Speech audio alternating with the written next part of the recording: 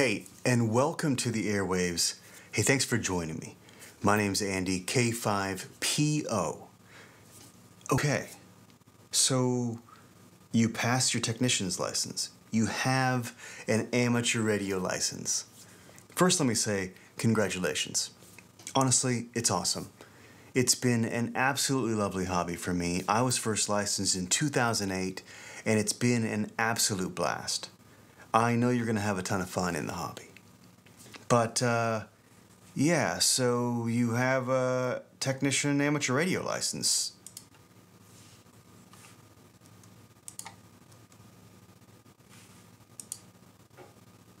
Now what? Okay, well, first things first. I would say you obtained, through your work in preparing for the test, you've obtained the ability to operate on the air. Legally operate on the air. That's a big point of the license. To me, I think the license is really kind of two things.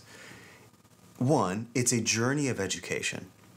You are seeking the license, and in doing so, you have to commit to studying and understanding the rules and the technical elements of amateur radio in the United States or whatever nation or DXCC entity you may be in.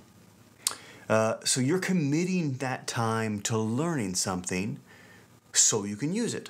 So there's the educational journey, and that part is a lot of fun and very rewarding. There's also the legal journey, the legal element of the license, and that is basically just saying this license permits me to legally operate on the frequencies that that particular license grants. In the case of the technician license in the United States, we'll take a look at that in a second and what that all means. But you get to operate. So I'd say the first thing I would think about doing when I got when you get your technician license is put it to work. Get to operating as soon as you can, in whatever way you can that is within the permissions of that license. You don't want to have wasted your time in obtaining this license, so put it to work. Let's take a look at how and where you can do that.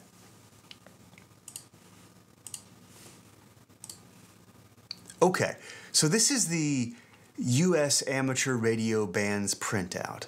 And you'll see this particular page on the desks of most amateur radio operators. Even I have one printed down in my drawer over here that I have to pull out to refresh myself from time to time. So certainly no shame in that, no shame in having that reference ready for you and printing that out. Actually, I would encourage you to do so. Let's take a look at what we see for your technician license. So a couple of quick call-outs you see over here. They had the T for technician, and that's denoting those ranges of frequency or frequency bands that you get to operate in as a technician. You'll notice some called novice and some called extra as well. Those are license classes that you can actually no longer acquire. Some people may have novice or advanced licenses still. They certainly do. I'm actually not sure if they have novices anymore. I don't remember. But at any rate, there are some people that have advanced licenses still, I believe. Certainly I've seen one recently, or a couple years ago maybe. It's been a while. But these days you have technician, general, and extra. But this document still shows you those things that are permissible for each of those license classes. So again, you're the technician. Let's take a quick walk around. There's all these amateur radio bands you can see here. And they start at our highest bands in terms of the highest frequencies, super high frequency bands, 2300 megahertz, all the way up to above 275 gigahertz. These are way up there. These are super high frequency bands. And you actually have access to all of those bands. So that's pretty sweet. But frankly, those bands don't get used too terribly often. Maybe you wanted to experiment in them and that's why you got your license. Awesome. Go for it. You have permission to do so. Where most people tend to go are something more up in here and up in here. So the most common bands technicians are going to be operating on when you get a license are 70 centimeters or 420 megahertz or 440 megahertz bands, because we oftentimes denote the bands by either their frequency of operation or the physical size of the band's wavelength. Sometimes they're used kind of interchangeably, or they often are. That can get a bit confusing. You'll see both of those noted on this chart. So 70 centimeters or 420 megahertz band, and 2 meters or 144 megahertz band. So that's 70 centimeters or 2 meters bands. Those are going to be your two big bands you're going to find yourself probably operating on most of the time as a technician. And here's the cool part. You have access to all of those bands, the entirety of those bands, and really at whatever power is permissible, up to 1500 watts peak envelope power, or PEP. You also see some less common bands, 1.25 megahertz or 222 megahertz bands, 33 centimeter band, 23 centimeter band. These bands have some usage, but less so, certainly less so than 70 centimeters or the 2 meter band. You'll also see a couple of things that you have access to outside of those higher frequency, very high frequency or super high frequency bands. Let's take a look at those. So on the left here, you see that some of the bands that we just talked about a second ago, and again, you see for most of these, you have massive amounts of access. The T over here, the T over here indicating that you have access to all of that band at full power. Same and same. Same here and same here. So that's very cool. You'll notice this little segment in white and these in red and green. We'll flip back to that and what that means here a bit more in a second. Let's take a look up at this one here for a second. This one's a bit special, especially for technicians. This is the 10 meter band or 28 megahertz band. And the 10 meter band is a band in the HF frequency of spectrums, the HF frequency spectrum. The HF frequency spectrum is more commonly what you'd think about for general and extra licenses, but you have some access here in 10 megahertz as well, and access for phone or voice, which is a bit rare for the technician class. You see up in this little yellow section, from 28.300 megahertz to 28.500 megahertz, you have access to 200 watts as a technician of phone or voice. Now, most commonly in that segment of what you're going to be talking about is single sideband voice. Now, single sideband voice is the mode that most radios that are designed for HF amateur radio operations will have as your primary voice mode. You also have amplitude modulation and frequency modulation in HF, but they're very minimally used, and they're generally not used in this segment of the phone band for 10 megahertz. They're used kind of higher in the band for 10 megahertz. AM is used all over the place in the voice bands for HF. FM is very, very rarely used in HF, almost exclusively in 10 meters. But again, that's higher up in the band, and as a technician, you won't have access to that part of the band just quite yet. But I call that out because that's an awesome little segment to get access to. And if you have, by chance, an HF radio that has single sideband, that has 10 meters, and you have a 10 meter antenna, well, you are ready for that segment of the band. And if you're watching anywhere around now, which is the beginning of 2025, HF is doing pretty good. We're toward the peak of this solar cycle, which means that you're going to have propagation that's going to allow the 10 meter band to oftentimes open up or become useful with its propagation patterns through wide swaths of the world, especially during the daytime. That particular segment of band you have access to there becomes very powerful for single sideband 10 meter communications from 28.3 megahertz to 28.5 megahertz. Wanted to call that out because it's a super awesome little segment of the band, especially for technicians. But, you know, what do we not have access to as a technician?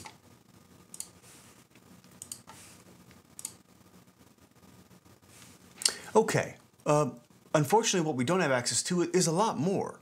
So we have, you see here, the green segments here are noted as the phone and image, and the red segments are RTTY and data. So you're generally going to see CW, RTTY, PSK, Livia, FT8, FT4 throughout much of these red segments, and then you're going to have, for the most part in the green segments, single sideband phone, AM phone in those green segments. And sometimes there's also something, the band plan goes deeper and tells you, hey, this is a segment that's recommended. Here's a part of the band recommended for a specific mode. FT8 and FT4, for example, kind of have their own predefined sort of band plans because the WSJTX program has predefined frequencies, and people tend to stick to those. But you don't just have to operate FT8 or FT4 and those sort of things on those frequencies, but it tends to work best if you're trying to connect with most hams that are using it. But for the rest of the segment of the bands, they're pretty flexible. The red segments allow CW, and that's what you're going to see through almost all of these segments. You'll do note this little squiggly white section here. And what that basically means is CW only is allowed in that segment of the band.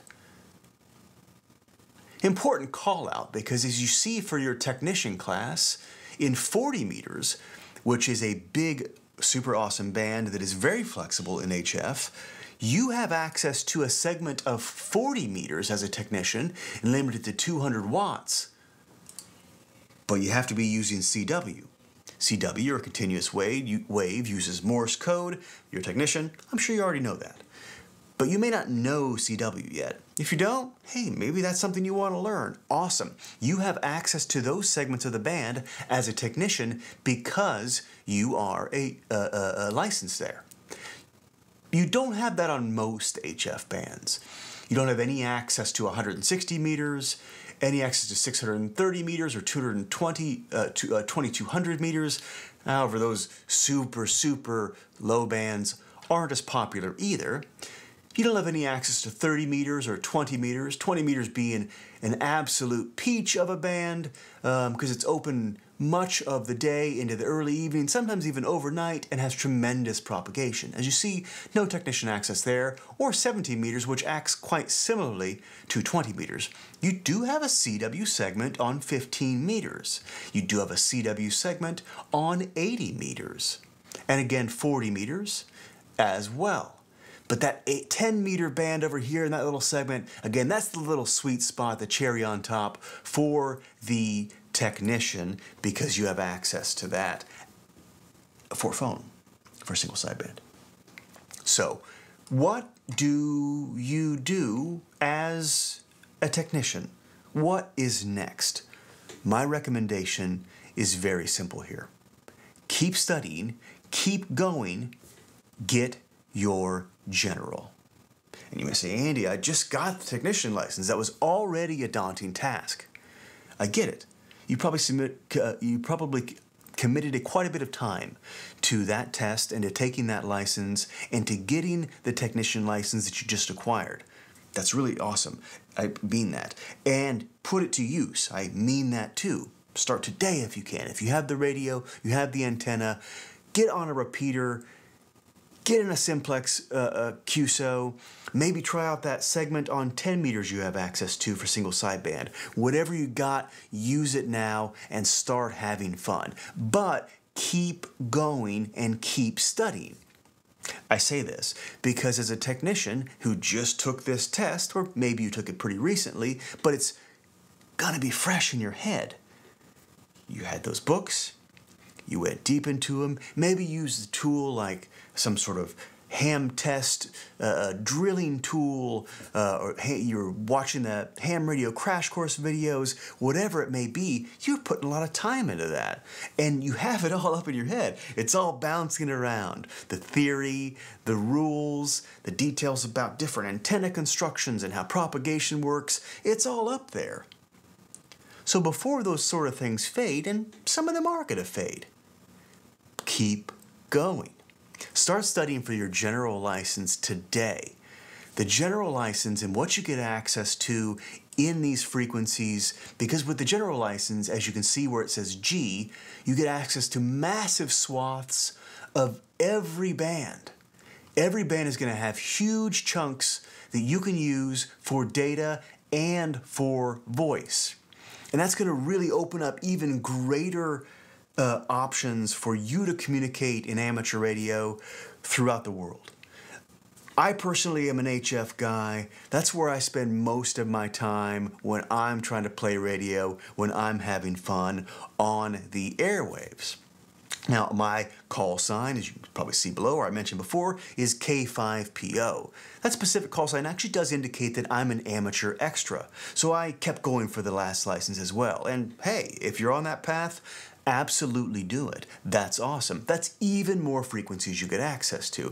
But if you're a technician, keep going, get that general. I want to work you on HF. So many other people do too. And the fact that HF is simply alive almost any time of day or night, there's almost always something to do, almost always someone to talk to have a QSO with, especially when you get access to the broader ranges of HF frequencies. It makes it even more fun. So pick up that general book today. Check out a general study guide, free online. There's a lot of them. Start drilling on the general test questions and set yourself a date when you're going to go back, take that next test, and become a general. You can do it. Many have. I know you can too. And again, we'd love to have you on the airwaves. We want to catch you on those HF bands in the general segment of the band so we can have a nice chat. Hey, thanks for joining me on the airwaves. Continue your journey in ham radio, and I hope to see you again soon. Take care, 73.